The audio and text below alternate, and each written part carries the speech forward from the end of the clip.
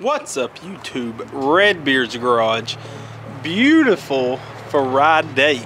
So I'm going to do a little bit of vlogging this weekend. Probably just one video for the whole weekend, most likely. But I'm going to show y'all some stuff I did to the Ford. I really didn't introduce the truck or tell anything about it much, so I'm going to do that right now. Okay, what we have here is a 95 F-150 XLT long bed 4-wheel drive with the 5.8 automatic.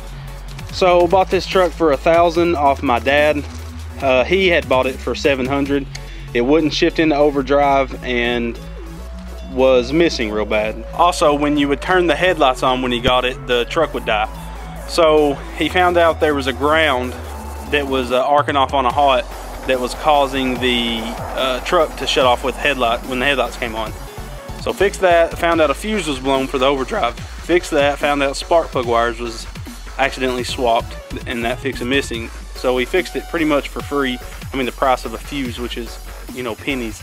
So I got the truck, the power windows and locks didn't work in it, fixed it. I did a video on the power window fix actually on this channel, and a bunch of Fords have this problem. So if you ever have a power window problem where you can hear the motor going but the window doesn't move, it's most likely these little plastic balls has busted. So watch my video if you want to learn more about that. I also put these new rubbers on it, 311050s.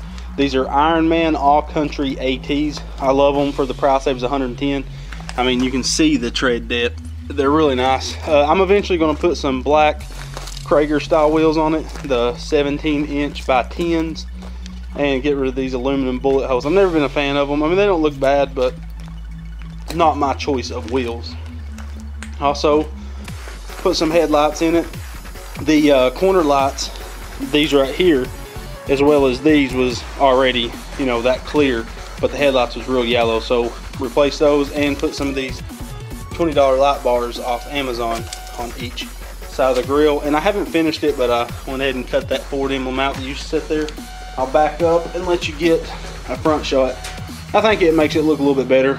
And I know the truck pretty much looks like crap with the gray bedside and the clear coat coming off on the hood, and as well as this gray fender, and it also has a rebuilt title, which, I mean, I don't care, $1,000 bucks. I love this truck.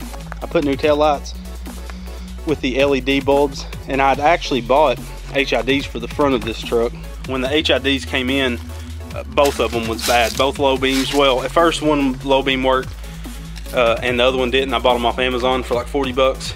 And then they both end up stop working like within minutes. So one box was dented, which may have got hurt in shipping, I'm not sure, but so I just sent them back, got my money back. With those light bars, you really don't need anything else. Those light bars are bright for their size. Highly recommend those. 20 bucks on Amazon.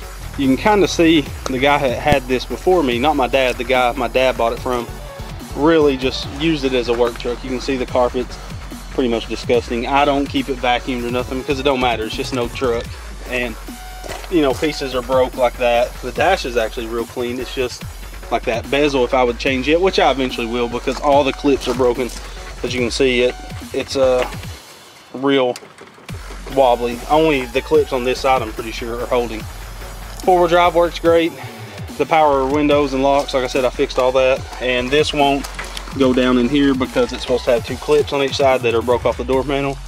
So I'll be making a video real soon of how to make wood door panels for a truck, and I think y'all like them quite a bit, so I'll get that video up pretty soon. But yeah, headliner's pretty much crap, and I'll be doing a headliner replacement probably on Sunday, or it may be next weekend. Not sure. It's supposed to come in what I'm doing, and that's kind of a surprise. You'll have to watch a video. And you like my cup holder I made? I had a 4x4 and some 1x8s. Put the 1x8s to make it set flush. Worked out pretty nice. A bunch of junk I had laying around. Now the truck came with this toolbox. One lid latches, one doesn't. This one is the one that latches. It just needs a spring on the opposite side.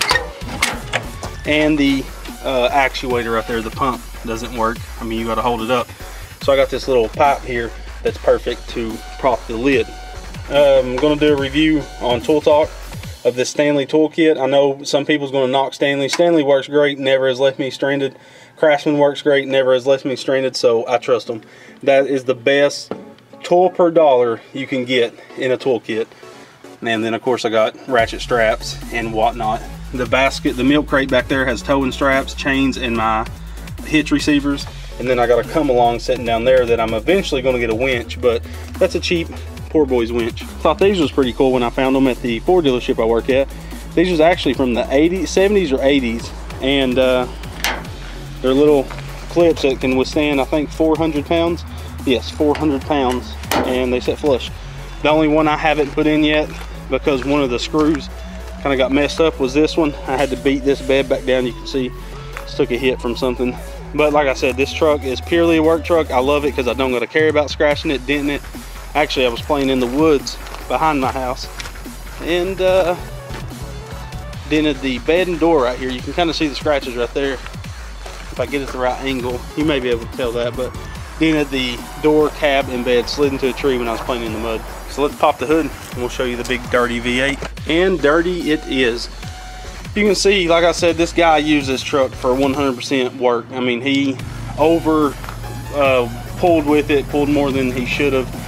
But yeah, I put this cold air intake kit on, which I love the way it sounds. Sounds like an 04 barrel on a V8. And I also need to redo that thermostat housing because it is leaking. I never have messed with it, but I don't know if you can see in there the antifreeze. But currently what I got to do to it is fix that antifreeze leak, which is okay for now. I mean, it don't leak like crazy, and you can see how that fuel tank leaks. That's the only fuel tank I can use right now. The pump is out in that one.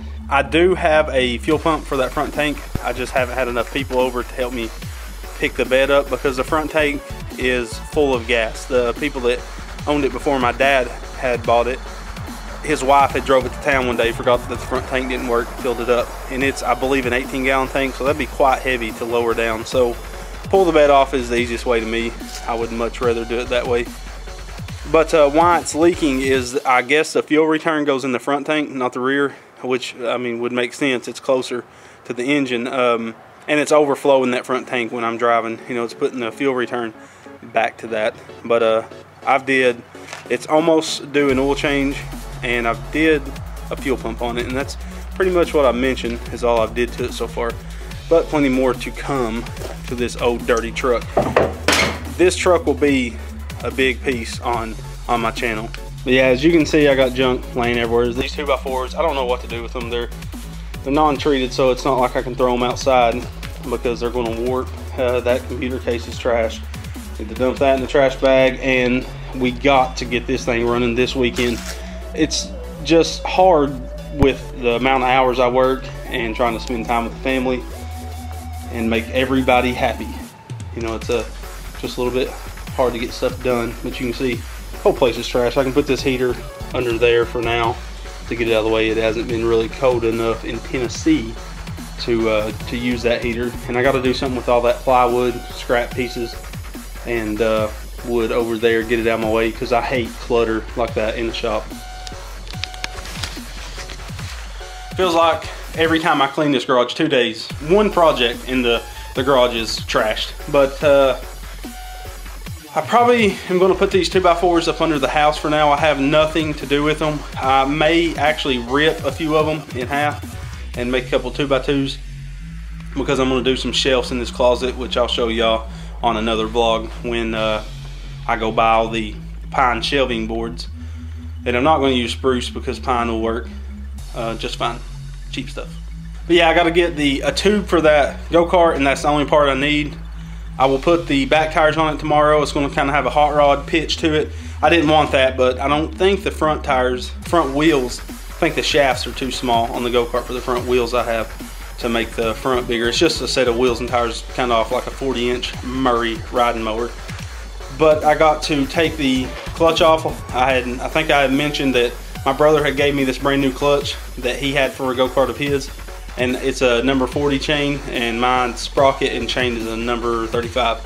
So I got the clutch on now, or in now. I need to slap that on tonight, get the chain tensioned, and then take the go-kart down, just not even a mile down the road to my buddy's house. He's going to weld some brackets for the throttle cable, because I had showed in an earlier video that I'm using the cruise control cable off my Laser. Worked perfect. I just got to make a bracket to bolt it to hold it in line with the throttle. So we're gonna get all that done, and she should be riding it by lunchtime tomorrow, hopefully. And that's only if he's off tomorrow. Hopefully, if he's not off tomorrow, I can take it tonight and get the stuff welded. I'll pull the camera out and show you a little bit. But yeah, this is gonna be a long vlog. I might cut it up into a couple parts, but I know I'm doing a lot of nip-napping, a lot of talking, but I need to get all this junk cleaned up in the garage, and I'll pull the camera out when something interesting happens. All right, I got that bracket welded up on the go-kart that I was telling y'all it needed for the throttle. So here's the bracket. We welded a piece of square stock to the frame down there. Welded another piece of square stock going up on this piece of plate steel. And then this will bolt right there, and you can adjust it as well. So once my buddy gets here, we're gonna put a tube in one of the tires, one of the rear tires, and put both tires on, and then put the clutch on, chain, and then bolt that throttle cable up, and she should be golden. So when we get a little closer, pull out the camera. Okay, been working on this go-kart a little while, and got a couple of things that's kind of frustrating me. It seems that if you spin the axle, the chain will get tight, and then it's almost like there's spots that'll get loose, and I don't understand why. I mean, everything's tight. I don't understand. I mean, the axle shouldn't be warped, because my brother was running this axle before and had no problems with it. And then we put a tube in the tire, and I don't know if we popped the tube, which is possible. I mean, it's very easy to do that. Or the tube was, you know, bad. It seems like it was leaking around the valve stem, like the valve stem was ripped or something. So now we got to pull that damn tire back off the rim and get a new tube in it, and that was a pain in the arse. So I took a break, because when you get mad, you learn to take your break, because you're gonna break something. Put the front bumper back on, and the only thing I'm worried about is that it pretty much rides against the intercooler right there. Over there it isn't so bad. I mean, you can see there's a little bit of a gap, but right here it's definitely riding against it. But I don't know if that could wear a hole in that aluminum eventually, which it seems like it would. But yeah, I haven't put the lights in yet or nothing. There's stovepipe. Haven't put the grill in or the lights. I had to go to the parts store to get some bulbs, and that's where I just got back from. But yeah, before I put those lights on, I need to decide if I need to trim that bumper, take that bumper off and trim it. And I can't find the original air duct that was on the right hand side when you're sitting in the car. The right hand side fog light hole went to the intercooler, and I can't find that piece of plastic that's sitting there, because I was going to mod it to hold a piece of to have a 2.5 inch PVC lip on it to put. I got this flex pipe stuff. Like, you use it for running AC and heat in older vehicles, and that's what rams air to my air box. But I can't find that little port thing. So this whole day has kind of not really been a disaster, but it seems like everything I try to do don't work out. You know, one of those days. But I'm gonna mess with this go-kart and try to figure out why the chain is doing that. The motor's been tightened down, so it should stay, unless the sprocket's warped, which that wouldn't make any sense either, because I mean, it's all brand new unless they shipped it, you know, warped. It seems like it spins a full turn before it loosens up. So I don't know. It's pretty aggravating. So what I'm gonna do is get it off of these blocks. I got it sitting on, and set the blocks under the frame, and then test a few things out, and we'll see where we go. I'll pull the camera out if something interesting happens. Okay, got everything on but the grill, and the only reason I have to leave the grill off right now is because when you put these front mount intercoolers on, which you can see peeking out that bottom hole, when you put those on, you got to cut the hood support, the hood latch support that goes down. So now when you try to shut the hood, that support bends down instead of staying still so the hood can latch. So I need to leave that hole so I can reach my hand and hold on to that, what's left of that brace, and latch the hood. What I could do about that is, it would involve pulling off the radiator again, and I'm not doing that. I mean, it's not that much work, but I just don't want to drain. There's a lot of places on these cars that can get an airlock in the coolant, so I don't want to risk getting an airlock. But if I was to pull that radiator, I could put a piece of angle iron or flat stock steel in there and stiffen it up. But instead of going that route, I'm going to put hood pins on it, not the old muscle car pull ones. These are flush mount black ones. You push a button, these little caps pop up, push the caps back, and you can raise the hood. And I'm going to put actuators on the hood to hold it open. But I'm going to clean the front bumper. The rest of the car has been cleaned real good. The front bumper is the worst part of the car. It's got some chips. It is a aftermarket front bumper, like a factory bumper. Someone hit a deer in this car, the people that owned it before me. So I'm going to put the car up for sale. I'm going to clean it up really good, the front bumper and stuff, and put it up for sale. And I'm trying to get a 35 the way it sets, or 4 with, it needs an intake manifold gasket and tune. Tune's 80 bucks. I already got the intake manifold gasket. If whoever bought it from me didn't want to put the gasket on themselves, I know a mechanic that'll do it for $100 to $200. That's charging $50 an hour. It's going to take 2 to 4 hours for him to do it. So yeah, if someone bought it for $35, they're actually saving themselves about $220 because they could go pay a mechanic to put that part on for about 200 bucks, worst case scenario, and then go get it tuned for 80 and have 220 in their pocket. So if I get that stuff done, it'll be $4 grand because of me doing the labor. But I may actually pay the guy myself because I don't really feel like messing with this car much more. I went about this car wrong, I guess. Not wrong, but I should have bagged tag bolts, which everything's put back together, everything's fine, but I went about it to make it more stressful putting it back together. I knew starting it that I should have bagged and tagged all the bolts, you know, and right front bumper bolts, and I didn't do that. So it's been a little bit frustrating putting it back together, just sifting through big piles of bolts. I'll show you. So I've been sifting through all this junk, you know, trying to figure out which bolt is for what. And there's some random, like that big one right there, that just doesn't go to anything. But yeah, I mean, the car is amazing shape though. You can see how clean it is. The front bumper, of course, is dirty because I just put it on there, but you can see all the paint chips around it right there and down in that hole. Okay, I actually think that I found the problem. This sprocket is aluminum and the teeth isn't real deep on it, and they're a little bit wide, I believe, at the, you know, at the base where they start to come up. I don't really know how to explain it, but what I think is happening is this chain is not, it don't like to ride in there really good sometimes. So I'm gonna spin it and you'll see, and watch it probably is gonna, I know the chain is way too loose, it needs to be tighter. See right there, it's getting tighter, but that's just because it's getting off of the teeth here, and I'm trying to figure out where. So basically it just needs some tension put on it, and what I'm going to do is run it real tight, run the chain tighter than normal. You know, you're supposed to leave a little slack. This is way too much, you know, I understand that. I need to put washers up under the motor actually, but I'm just going to run it tight to kind of break in this sprocket. I'm sure it'll take one good drive with it tight and it'll break it in and the chain will loosen up a little bit. But yeah, I think that's the problem. It's not seating all the way down on the teeth.